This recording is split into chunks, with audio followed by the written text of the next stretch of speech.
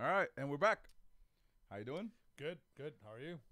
Fantastic. We've just recovered from the event this weekend. Did you recover? Like Fully? I feel like you haven't recovered. No. I tried training yesterday. I could barely hit 80% of my numbers. I'll be honest. It was something. It was something. So, if you don't know, we just ran our BCQ powerlifting meet number 3, third one in less than a year. Yeah. So I wouldn't even count the first one. It was so small. I would. It's All it's, right. it's it's a good starting off point, I think, because All even right. even the first one was really good. First one was fantastic. You know? It was something. It was a start. It's humble brag. It was memorable for me. I hit my first 300. So Well, I still remember that. humble brag. I still remember that. We still have the footage of that. That was one of my Yeah. favorite moments. So Yeah. that's why I think it's so Lots of drama. lots of drama. All right. Yeah. Well. Speaking of drama, Mm. BCQ powerlifting meet 3 had some drama. Yeah. Yeah. I mean. I was kind of I think for day one I went to watch, check it out. By the way, just really quick, congratulations to all the athletes. Actually, to everyone who competed, who had the guts to even be on stage, because I know a lot of people. Yeah. Like, That's. that takes a lot of Man, anyone who yeah. says I lift in the gym and doesn't understand what it feels like to lift on the platform, That's a totally different. kudos to all the Yeah. athletes. I'm so proud of everyone. I'm so happy for everyone. Like, you understand when I'm handling the feed, the Instagram feed, and I'm like really cheering people on. I'm not saying it just because I'm trying to be nice. Dude, it's big. It's big to understand that people come to perform to the limitations that their bodies and their minds will allow at the time. Yeah. And then continue to go to the gym and try harder and harder and be consistent. It is so difficult to be consistent Yeah. in this kind of training. It gets monotonous, it gets tough, it starts to hurt.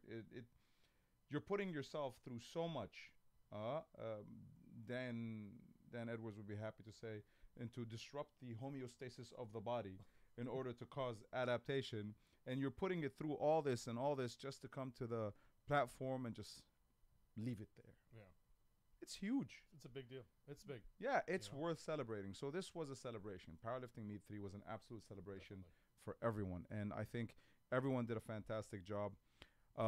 If I was gonna, there's of course every time we run one of these events, we know how to do it better the next time. Yeah. Definitely the awards dragged on a bit. And I will Yeah, have but a chat with the people who are in this room who can hear me but are not on the feed. They're off camera. Yeah, they're off camera about how should the awards should go next time. Giggling nervously. Yeah, and of course, thank you to Oridu who throttled our feed No. in the last 3 hours, so we had to find alternative Yeah. methods to screen it. So yeah, we're sorry about the sort of network corruption. So corruption, is it corruption? No, it's not Network- corruption. Not corruption. Network disruption. Disruption. Disruption. Yeah, Corruption. we is used not- disruption twice in the last paragraph. I Really? used yeah. Look at you, There you go. big words. Big words. You're trying to big insult words. me. Alright, so But yeah, but I think the video is up on the BCQ YouTube page, so you can definitely check out your lifts. And yeah, So that was one. We had YouTube, of course, flag us for the music we were using. The mics Yeah. were picking up the music, so they flagged us on a that couple was of tough. songs. Yeah. So we went back, muted the songs, and re-uploaded the video. That was okay. All the photos have come in, and we've issued the link to the athletes, or we're issuing the link to the athletes very soon, so that they can get this incredibly huge photo dump. Dino, who is brilliant, yeah. Yeah. And of course, we have a little montage that's coming up. Hopefully, also this kid that came up and said, "Hey, I want to shoot this." This is the guy who filmed snippet 1. Yeah. Oh, okay. I was waiting for snippet day 2. So So he basically saw the event and said this is the best thing he's ever been to in his life. really, The feeling, the emotion. Yeah, and he's been to things. Let's put it that way. But he said the feeling, the emotion, the raw celebration was so incredible that he's not just gonna do a snippet. He's gonna do a full montage okay. and have a specific person voice over it. Ooh, Oh yeah, the announcing our- voice our, of our event. our Bruce Buffer Yeah. Our very own welcome little- to the stage. welcome to the stage. Yeah, that guy. Remember that guy? roasting him a little hard before Who the couldn't get a name before- right. Welcome to the stage. Hello. I told you get a mic. Defend yourself. You didn't want to. Look, he's wearing it. But no, that's great. I think it's awesome. And speaking of raw emotion, like being there and participating, I just want to like stress on how it hits. Yeah. Like forget the heaviness of the weight and the actual pressure of being on stage. The mental drive, being in the warm up area, getting ready to go on stage. How were your nerves before getting to Not- warm-ups? Not very unsteady. So How were you before weigh-ins? before weigh-ins, it was very calm. funny enough, I was very relaxed. I had thankfully, my our good friend, Yeah. Sid, Yeah. who was nice enough and kind enough to be my coach slash handler on the day. And if it wasn't for him, I would have been all over the place. Even during warm up, during lifts, he was there trying to like calm me down. And I think Excellent. it's good to have Excellent. that. And we explained the. I think that worked out a lot, very well. I mean, having a handler while you're in a powerlifting meet really does make a difference. It does make a huge. Man, notice Tariq. Yeah. Tariq. Shout out to Tariq for Coach Tariq. He's actually also one of the guys. It was him and Sid who kind of like. I gotta say, like, I know that he wanted to be involved in the organization. I was keeping him out of the organization as much as possible because I know his athletes need a coach. I think that worked out very well for him and his team and for everyone. I mean, one of his athletes, Jabran. Yeah, he got first in his division. Yes, he did. In his sub juniors division. Another of his athletes, Abdullah Saad, won the 105s. 105. There you go. And he finally broke the 310 barrier. He missed it twice. So I'm so proud of him, dude. Yeah, honestly, I know that kid. Yeah, strong guy. Both of them, JB, Abdullah. I could probably list all his athletes, and I gotta say, it wasn't just his athletes. It was Chris Boulos. He stepped up and helped him. He stepped up and helped you. Badr, Rula. I could start listing all the Elzani, everyone. The list. I mean, for me, is so long. It's hard to list everyone, but everyone, you know who. I'll talk to you, and you know exactly who I'm talking. Like without them there supporting me, I probably wouldn't have gone through that like that. So for me, trying to provide this platform for people to be able to perform, also, of course, puts pressure on themselves to come in and bring someone with them. Yeah. So you bring someone with you, it makes a difference. If you're alone, handling nerves is something else. Yeah. I think the only person whom I saw there pretty much alone handling his nerves was the absolute monster of a human being, Hisham Adham Abu Faisal, the guy with the 350 kilo squat and the 200 something bench and the the yellow shirt, incredible. So hit 820 plus I total. saw him in the warm. Me and him were in the same warm up area, in the same flight. Yeah. Shout out to this incredible human being. Fantastic. Gentle giant, right? Yeah, 100%. But so calm. I'm telling you, before the competition, in the warm up area, I saw his sort of. I noticed it. It's very to himself, headphones on. He had two handlers who didn't speak to him. All they did was change his weights. Yep. Which I think is great, by the way. If you have people helping you change weights, which helps you be less fatigued and just keeps it wasn't you two handlers. It was one handler, but the other handler was shared with the rest of the team. Yeah, because there was other people from the. But they were like that. He was nice enough. That guy was nice enough to come and like. Yeah. You know, but that gentleman, all he did was sit, headphones on, laser focused. Yep. I'm serious. Yep. Like. He wasn't mean or anything, but he was doing it on purpose. And I think we should all follow that method. Yeah. He wasn't making eye contact with anyone. No. He's not there to prove anything to anyone. He's there to complete his lifts. Exactly. Everybody can talk. Oh yeah. But then you come in and you do your part. And when you do your part, you do it right. That's the right way to do it. It speaks for itself. Exactly. Did you see how the crowd reacted to his lifts? Yeah. Dude, the place went nuts. They could hear us a mile away. Squat open. I was more interested in a squat opening than. Man, I was so scared. Because I don't think a heavier weight has been squatted in the whole region. Yeah. So when the bar was loaded at 350 kgs in the end, and he's the only one that has the settings in. Did you notice that? Yeah. He puts the settings in because, mashallah, his shoulders are so wide and the arms have to go out to be able to rack that bar comfortably. He has to. Yeah, I noticed. And when he walked it out, there wasn't much of a struggle in the walk. I was like, oh, dude, that's 350 kilos on his back. That would break a person. That would break a person in half. And he steps out, he walks back, puts that bar. Like, I've seen this on Instagram. You see it in competitions. You see it on the stage in the IPF. You see it in the U.S. powerlifting. You don't see it very often. A 780 pound, or was it 700? No, 660 and 100. Let Lou figure that out. No, please don't. Love you, buddy. Just kidding. 770 pound squat. Yeah. He racks it, and then he's comfortable. And I'm looking at the loaders and the spotters, and I'm focusing on the loaders and the spotters. And the dude doesn't falter. It's perfect. Speed all the way down, speed all the way up, and the place goes nuts. Probably one of the scariest for me was when he stared at me when I had to get the ref flag for that last deadlift. You got a Yeah, I noticed what happened. What yeah, was that? it was What was, to me from that angle. It looked like a bit of a soft lockout. It was a Mhm. pretty close call, but I had to call it the way I saw it. okay. I hope. Was I it hope no. was it the shoulders or what No, did you? it to me it looked like he the little knee hip back and the shoulders were slightly over. Like Okay. he needed to push Okay. his hips forward a little more to get that lockout. Remember that Jesus Oliveira's deadlift that I Yep. showed you? It was very close to it. Okay. It was I was very gonna close say to it. the judging process for you. How was that? This was ridiculously complex this time. Did you feel One of our you struggled? judges, who is Sid, who became a recent dad, so we have to train up a team. So shout out to Sid and baby Adam Mhm. and the whole family. So we trained up a whole team. Mhm. No matter how good you are at reffing, no matter how good, we're all human, and this is a very close call. Calling it depth or not depth is a millisecond. It's not. It's not.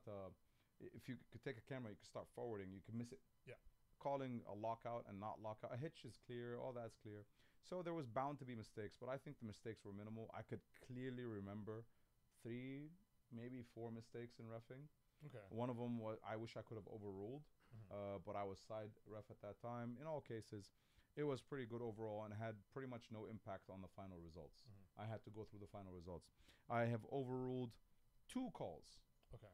One of them because the side refs had given reds on a perfectly good deadlift, and they're refs in training, and I was the head ref at that time, so I made the call to overrule. Then we had a gentleman from Bahrain, one of the handlers for Abu Faisal actually, came up to me after the lift because the discussion was when he bench pressed. Now the other side ref called it on a foot move. I didn't see the foot move. On your side. Yeah, from my Okay. side, I saw the bar touch the rack, and I Okay. called it touch the rack. So one of the handlers came up and we had a full-on discussion. A very very I respect to him. I don't remember his name, but fantastic guy. Comes up and shows. We go through the rules. We study the rules, and we see that the IPF rule statement is if you use the rack to assist. Oh. It's not just bump or graze. It doesn't matter to bump or graze. It's if you kind of push against it, for example. Okay. So it just grazed, and the call is quite clear. If it's just grazed, you can actually give a white flag. So that's gonna change in our approach. It's not just touch the rack. If it's using the rack to assist in the lift. So there will definitely be a thorough study of what we will include in terms of the rules of how I was gonna say how are you gonna approach the next one in terms of like we try to stay as close to the book as possible. which is However, for the big event that we haven't, let out as a secret yet, no one knows, but everybody knows. yeah. We're gonna have a jury because there's a lot of money on the line, Okay. and because there's a lot of money on the line, you kind of have a jury, and we're gonna give each lifter two challenges. Okay. Right? Not 10, not 20. You can't challenge every lift. I hope I don't have to challenge every lift. That would be a lot of red flags. Yeah. But we're going to give every lifter and their coach 2 challenges. And if they want to challenge a call and the challenge is correct, then they keep the challenge. If they want to make the call and the challenge is wrong, they lose the challenge. Okay. So that way we can control time.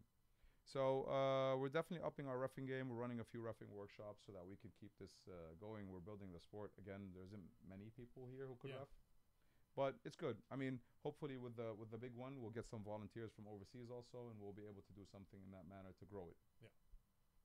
So that's the reffing part.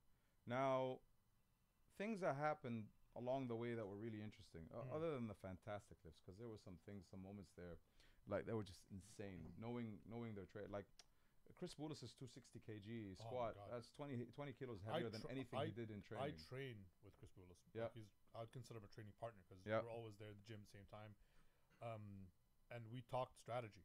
Yep. And I remember at the time he kept saying, I told him find a handler, like that was my thing to him. Yeah. But I was like, okay, well, just in case, what's your numbers? What are you gonna go? And he had the 260 in mind. He had that number in mind. I personally wanted him to hit 300 deadlift.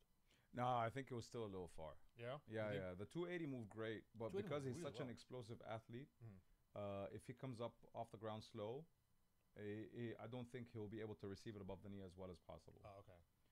So you kind of have to coach people to the nature of their lifts. Some people are really explosive in the squat. They bounce right at the bottom. Like if you saw Muhammad Al-Yahyouh with probably the fastest drop, he drops it like it's hot, by the way. He drops it like it's hot. So Muhammad Al-Yahyouh is an absolute rock star. Shout out to him for showing up to compete I'm kidding. No, he did. He actually got. I think it was. I'm trying to remember if it was bronze or silver, in the weight class. But his lifts were beautiful. His squat, he dropped so fast that the loaders had a problem. Keeping up with, Going down with him. They would touch the bar, and he just bounced out the bottom. So for someone like him, if he were to add another 5 kilos, maybe he wouldn't be able to bounce out, and he wouldn't be able to come up. And then you have the people who just muscle through it, who are just strong, and those people you can add weight.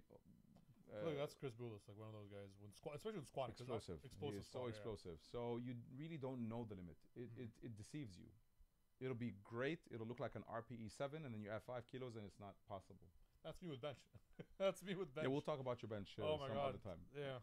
That's one thing That's 4 days a week for you now. Have you noticed? I didn't do a third attempt. Yes, I know, but I'm happy with that. You happy with that? Yes, I did. I don't know if we can discuss this because now we're post competition. I'm happy with that because the idea of trying to go overboard during competition, not knowing whether or not, like, you knew you had the 130, you didn't know you had a 132. That's right? Where my mind. You knew you weren't gonna hit top 3 on the day. Yeah. And you want to stay safe, and you want to keep building till the next one. I got some good advice from Coach Abbas. Shout out. And I just like. By the way, Abbas is primarily the reason that we can have this discussion and we are able to grow this, because that guy. Shout out. Seriously. Yeah, showing up last time, showing up this time, showing up every time is really building the sport. Yeah, I think it's great because the more he shows up with his team, I think the more the region starts to notice us. Yes. And this is what we want. Yeah. But I really respected his advice because it was really good. It was a mental thing. He's like, it was me, Sid, and thought it, and we're just discussing, do I go 135? Do I stop? And I was like, I think we should stop. And then I'm like, Bus, quick question. Should I go 135? He's like, what did you decide? I'm like, I don't think I'm gonna, like, see right there? I don't think, done. You're not gonna lift it. If you don't have it set in your mind, then you're not gonna get it. He's like, advice, don't go. If it's not here, there's literally no point of even attempting it. It's good advice. And I was like, you know what?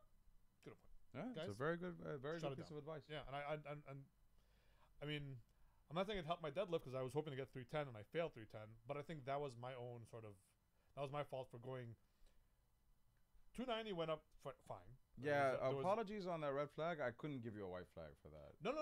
I actually want to. There isn't a chance in hell you were getting a white flag for that. Do it, okay, but it was like, hey man, how did you catch it? Because I was looking at the video. It was this. It was more of a. You went up, down, up, down, up. Yep. It was really. I was like, really? You went to lockout, but didn't hold your lockout. I locked that out again. Yeah, you went to lockout, dipping back.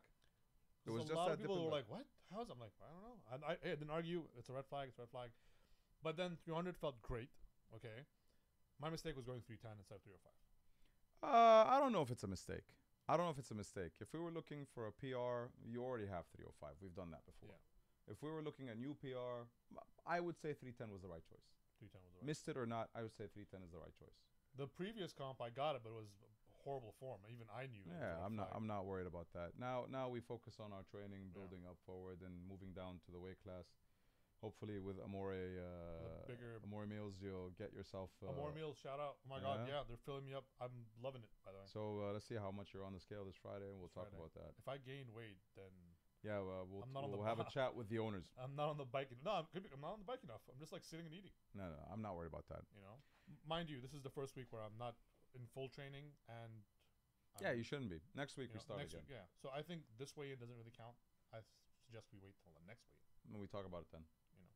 Plus, I promised my friend I'd have his fried chicken. He's making fried chicken on Friday. Please weigh up before the fried chicken. I will. I promise. All right. That being said, it was a great day. Awesome. It was a great 2 days. It was a great celebration. So many new faces. So many great lifts. 15-year-old girl smashed her numbers. Has a 350 Wilks. Arwa Hassan was like, wow. Champ. Fahad, who the sub-junior champ, pulls a 250 out of the bag after being sick and after going to Umrah. And he lost, I don't know, 3 kilos. And I don't know how these guys come up. Dude, Hassan al-Misri in the 120 class. Like, I saw his training lifts. They're fantastic. Like, in training, I'm trying to remember that lift. I was like, wow, this guy is genuinely a Superman. Gets sick. Gets the flu, loses 6 kilos, drives down 12 hours. I'm like, when I saw his post of the route and it says 10 hours, I'm like, I hope you take a lot of breaks and stretch your legs. This guy's a giant. Mashallah. Funny enough, and he shows up down 6 kilos, had the flu, issues with the hotel, won't discuss that. And 12-hour drive and still managed to do what he did. Wow. Like every time I look at these guys and I look at what you guys are doing, it's absolutely fantastic. Yeah. The one I really felt bad for was a gentleman who was coming down from Saudi, Junior. Really strong. Really, really strong. Driving down, car breaks down. Oh. Yeah, car breaks down. Gets a trailer to pick him up. I'm on like, you know, we're chatting along the way. It's like, I don't know if I can make it in time. Gets the car on a trailer. Trailer brings him to Doha about 2 hours before the competition.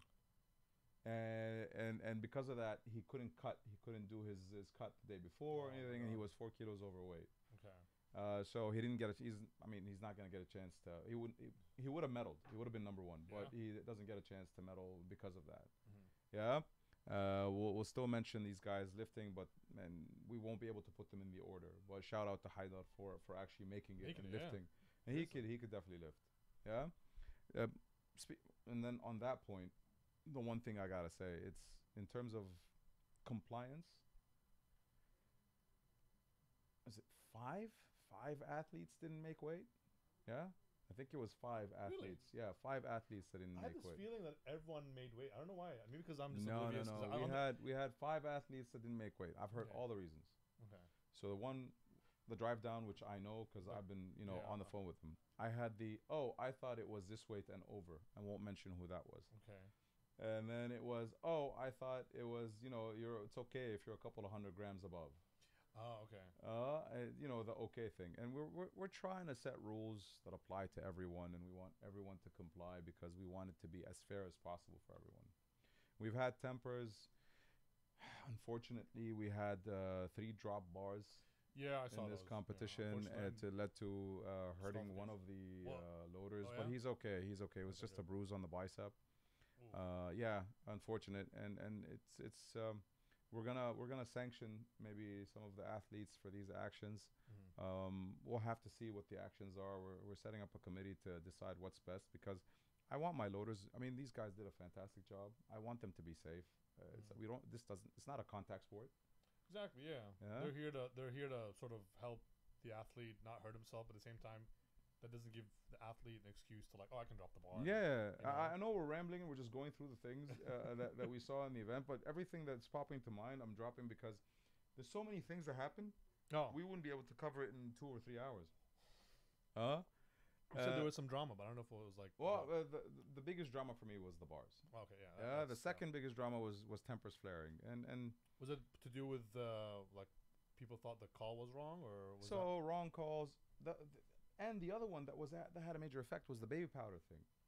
So baby powder was all over the place, and people's shoes were starting to slip.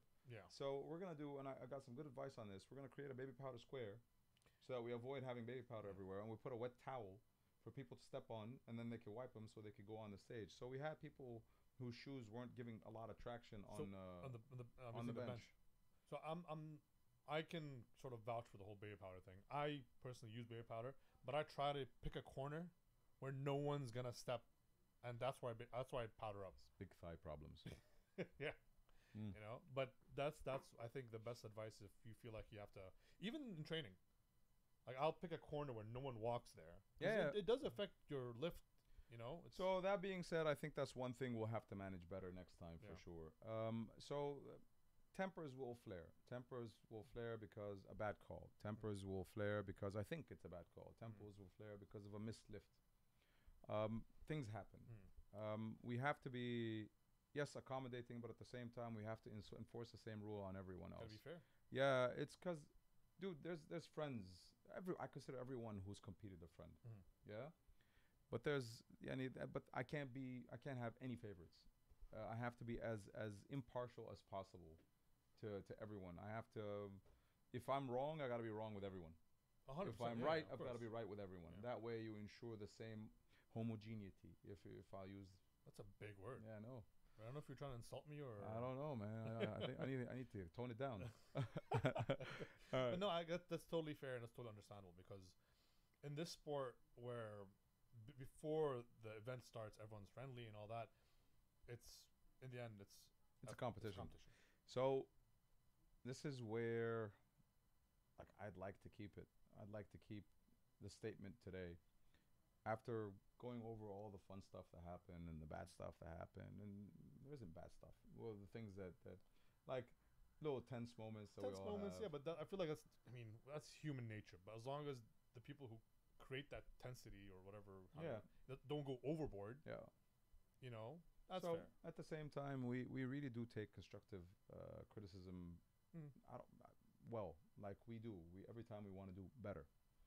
So for the big money competition that's coming up, in terms of elevating our game, I'm definitely introducing a jury Okay. specifically for that size of competition because there's just too much on the line Yeah. for there not to be a jury. That way we can have everyone. Because dude, the people that showed up, I mean, last competition we were blown away by the Gorillas team. Yeah. And then we saw the Gorillas team and the Grip team, and there was the Busakhers. Like these guys, man. Like I thought Chris was lifting heavy in his weight class, and then you saw Muhammad Busakhir, and it was insane. 270 squat, it was a 290 deadlift. I feel like we need to up, like everyone has a little team. We need to up our team. I compete, hope that you know? not our team because I can't be our I know, team. this is- I'm impartial. Your team. My team. I don't know. I gotta work on like. Yeah. Well, What's the like I period of- said, so a Qatar team needs to show up. Should I? And can I- but Jabir, that's- Jabir Adil, Mahdi Busakhir, Muhammad Busakhir, the juniors that showed up. Who was it? Ali Hussein. It was Daej al-Shimmari. Muhammad al-Qattan. Dude, I love this guy. Muhammad al-Qattan is one of my favorite guys in this competition. He works so hard. He shows up every time. Has pretty cool montages. If you see his reels, they're very cool. And I swear he could set a record the way he's moving. Yeah, he competes at the 59. Then I saw Ali Al Khaya. Like I could start naming everyone. Yeah, I could literally remember everybody's name in that competition and tell you what they lifted and how they lifted. That's how well they performed. Yeah, everybody was bringing their A game. Everybody was lifting. It was a very happy celebration of lifts, in spite of any little thingies there, here or there. Those we have, the onus is on us to make it better. Yeah. So at the next competition, when you, the Qatar team, decide to bring it, We'll bring it yeah, everybody else is bringing with respect to Abbas and Grip.